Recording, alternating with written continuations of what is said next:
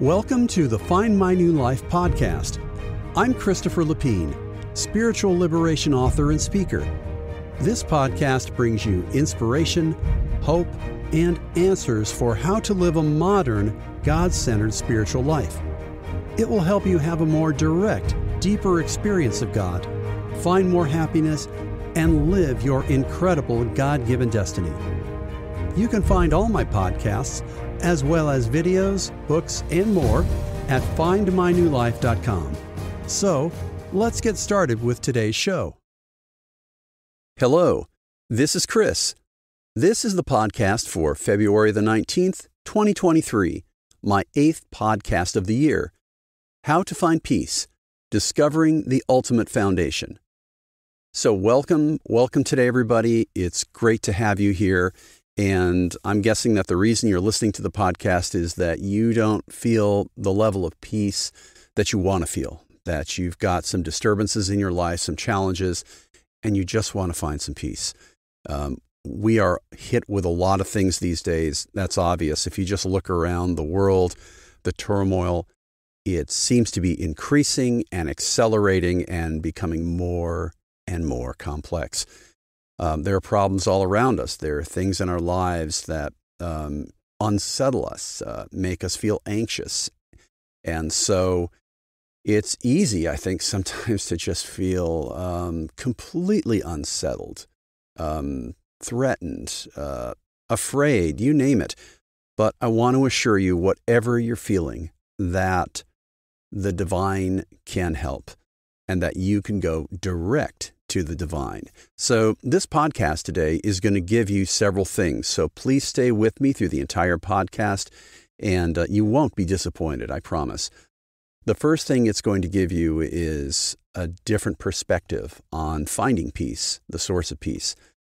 You're going to also have a way to tap directly into the source of peace, a reliable way you can do every day that is going to make an immediate impact you can feel today, right after this podcast.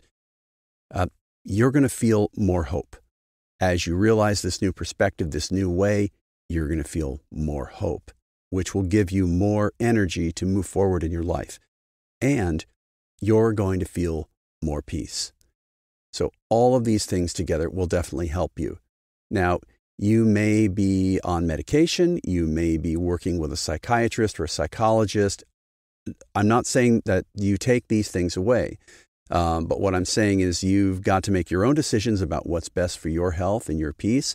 But I do know that what I'm going to share in this podcast today will help you if you put the effort in, if you open your mind. And that's really the most important thing here. And there is hope. There really is. And it just takes a few adjustments in your mind and being more and more consistent every day over time. The first is come with an open heart, come with an open mind, be willing to just pause some of those assumptions you have about the universe, about God, about your inner spirit, about the nature of peace, about the nature of God. And also listen to what your inner spirit is telling you. Just trust it, listen to it, and it's going to bring you forward and help you out.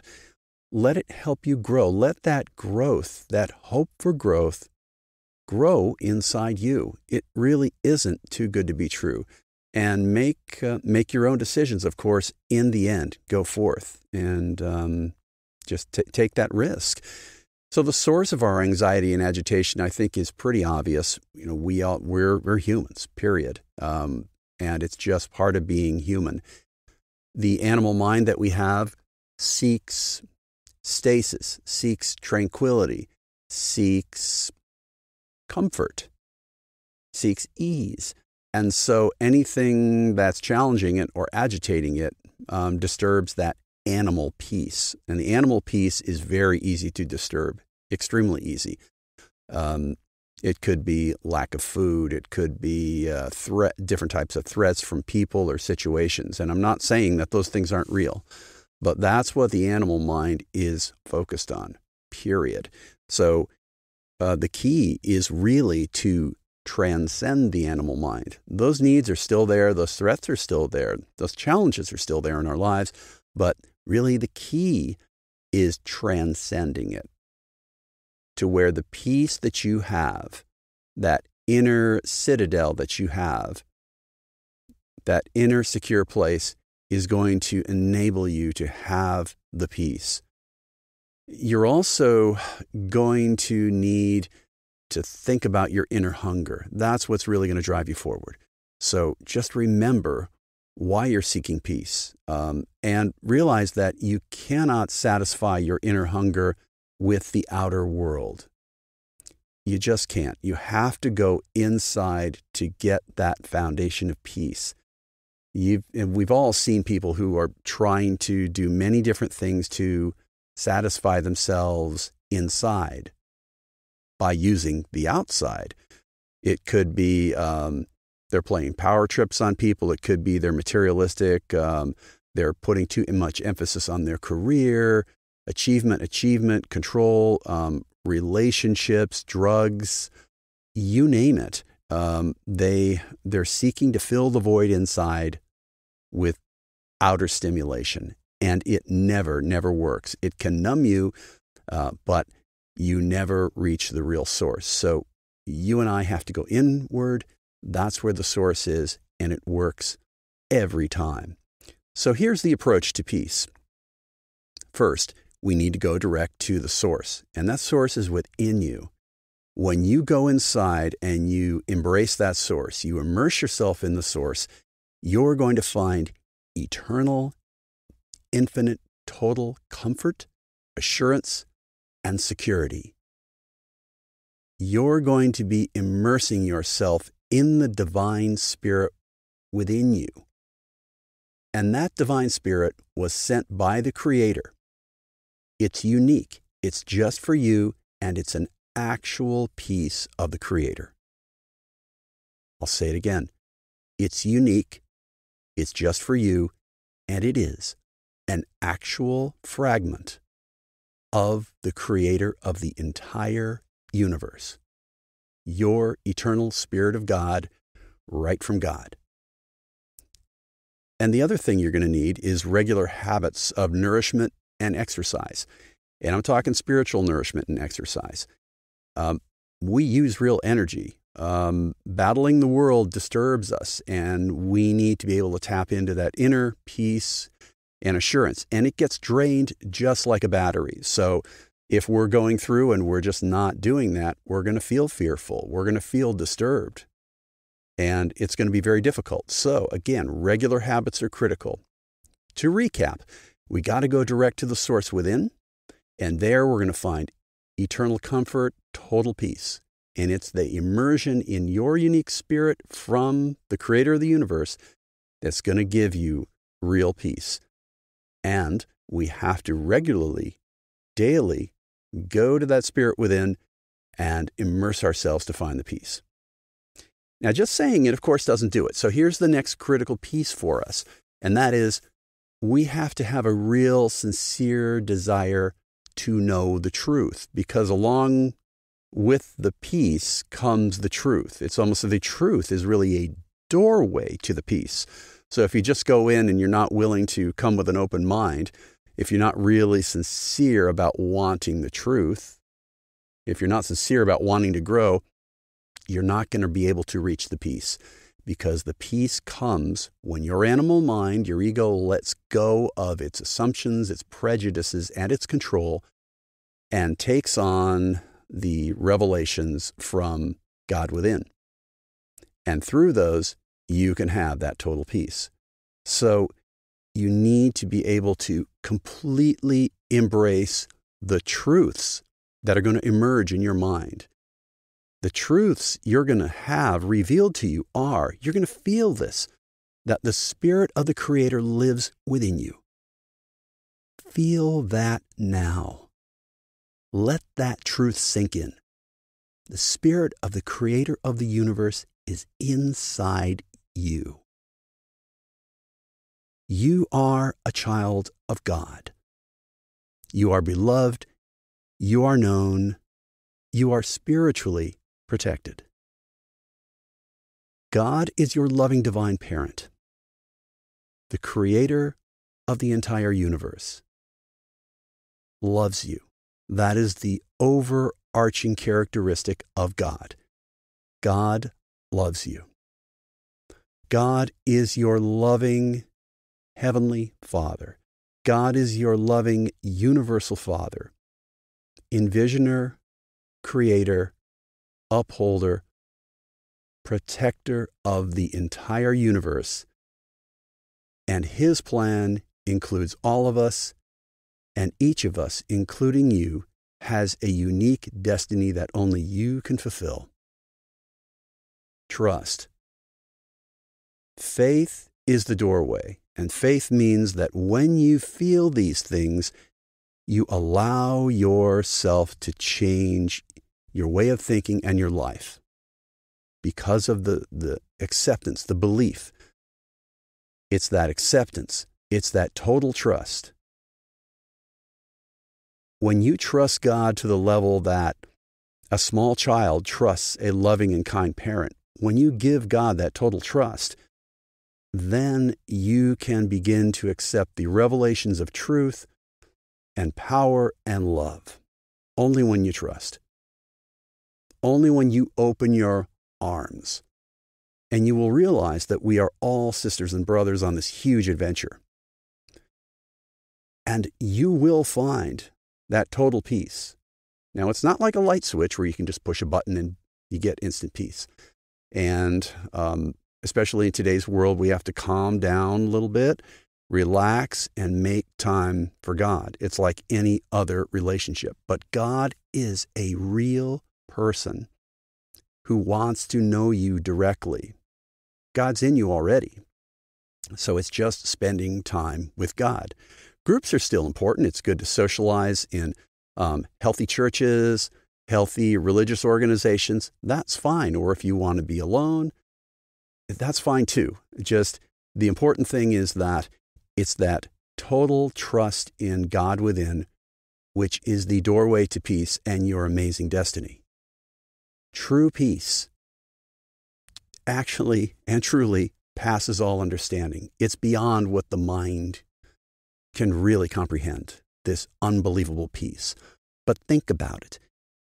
When you immerse yourself in the presence, the actual substance of the universal Father, of the Creator, the infinite one of the universe, when you take your humanness and merge it with that love and that power, that transforming power, you are going to begin to find peace. And the more you dip in, the more you immerse yourself, the more you will find that divine alchemy. And that's actually another podcast that I've done you might want to check out.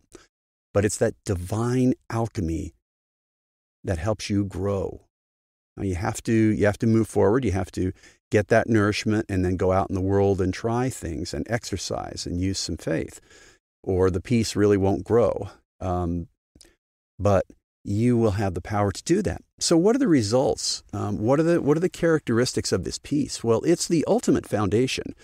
If you don't feel the peace, if you don't feel that assurance and security, it's hard to go out there in the world and do things. You want to keep our heads down and survive. But when you feel that actual power and peace, then you are released for the kind of life that you are meant to live. So here's a quotation from Jesus from the Urantia book, which really emphasizes that inside, that eternal peace. Much of man's sorrow is born of the disappointment of his ambitions and the wounding of his pride. Although men owe a duty to themselves to make the best of their lives on earth, having thus sincerely exerted themselves, they should cheerfully accept their lot and exercise ingenuity in making the most of that which has fallen to their hands. All too many of man's troubles take origin in the fear soil of his own natural heart. Quote, "The wicked flee when no man pursues." Unquote. Quote, "The wicked are like the troubled sea, for it cannot rest, but its waters cast up mire and dirt. There is no peace, says God, for the wicked." Unquote. Seek not for false peace and transient joy, but rather for the assurance of faith and the sureties of divine sonship, which yield composure, contentment, and supreme joy in the Spirit. That's the kind of peace we're talking about. That's the kind of peace that you can find. Again, it's cultivating that total trust within. It's not going to happen instantaneously, but you will feel progress. When you put effort in, you will begin to see results. Just let it grow. So here's a quote from the Urantia book about Jesus, and sometimes they refer to him as Michael, his divine name. But this emphasizes the significance of this peace. Jesus gives peace to his fellow doers of the will of God, but not on the order of the joys and satisfactions of this material world. Unbelieving materialists and fatalists can hope to enjoy only two kinds of peace and soul comfort. Either they must be Stoics with steadfast resolution, determined to face the inevitable and to endure the worst, or they must be optimists, ever indulging that hope which springs eternal in the human breast, vainly longing for a peace which never really comes. A certain amount of stoicism and optimism are serviceable in living a life on earth, but neither has aught to do with that superb peace which the Son of Man bestows upon his brethren in the flesh. The peace which Michael gives his children on earth is that very peace which filled his own soul when he himself lived the mortal life in the flesh and on this very world. The peace of Jesus is the joy and satisfaction of a God-knowing individual who has achieved the triumph of learning fully how to do the will of God while living the mortal life in the flesh. The peace of Jesus' mind was founded on an absolute human faith in the actuality of the Divine Father's wise and sympathetic overcare. Jesus had trouble on earth. He has even been falsely called the Man of Sorrows. But in and through all of these experiences, he enjoyed the comfort of that confidence which ever empowered him to proceed with his life purpose in the full assurance that he was achieving the Father's will. Jesus was determined, persistent, and thoroughly devoted to the accomplishment of his mission. But he was not an unfeeling and callous stoic. He never sought for the cheerful aspects of his life experiences, but he was not a blind and self-deceived optimist. The Master knew all that was to befall him, and he was unafraid. After he had bestowed this peace upon each of his followers, he could consistently say, "Let not your heart be troubled, neither let it be afraid." The peace of Jesus is then the peace and assurance of a son who fully believes that his career for time and eternity is safely and wholly in the care and keeping of an all-wise, all-loving, and all-powerful Spirit Father. And this is, indeed, a peace which passes the understanding of the mortal mind, but which can be enjoyed to the full by the believing human heart. So, friends, I ask you to open your heart as we think about finding that peace which we all desire. It's about trusting in your divine, loving, universal Father. Everything that you need to grow spiritually, to move forward and transform yourself, to help you feel better, to give you that foundation of peace. Everything that you need is going to be provided to you when you need it, in the way you need it, when you need it, for as long as you need it. But only if you go within and regularly, daily seek that peace and believe Believe what you are experiencing. Don't push it away. Accept it and let it change your life. Believe that you are a child of the Father, the creator of the entire universe, and that you will be taken care of. Act and go forward. You have amazing value and potential. Only you can fulfill your destiny, and we need each other. I need you. I need what you can provide to this world. You need what I can provide. We're all working in this amazing orchestrated plan. We're all family. You have an astounding future and destiny awaiting. And again, go with faith, accept, and just start to feel that hope and joy. What an amazing, amazing career that we have before us. A universe career. So, friends, there is great hope. Begin to do this and you will feel peace, true peace. So thanks again for listening to this podcast today. Appreciate all your support, all your interest. And my goal is really to reach as many people as I can with this podcast to share the insights and truths that I'm finding in the hope that it'll help you on your journey. So I need your help, and I ask you, if you know of anyone who you think could benefit by this podcast, share this podcast with them. If you like the podcast, please subscribe, please follow me. And if you have any ideas or any suggestions about a podcast that you'd like, go to my website at findmynewlife.com and use the Contact Me button or the Ask a Question link, and just let me know. I wish you the best this week, and I know that you are going to find more peace if you go forward and trust within. And I'll see you next time. Bye-bye. Thanks for listening today. I hope it helped you on your journey. Go to findmynewlife.com for all my podcasts and much more. If you'd like to contact me with ideas or requests, use the Contact Me link on that website.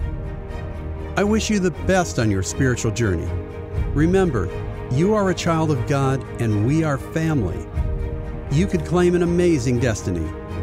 See you next time.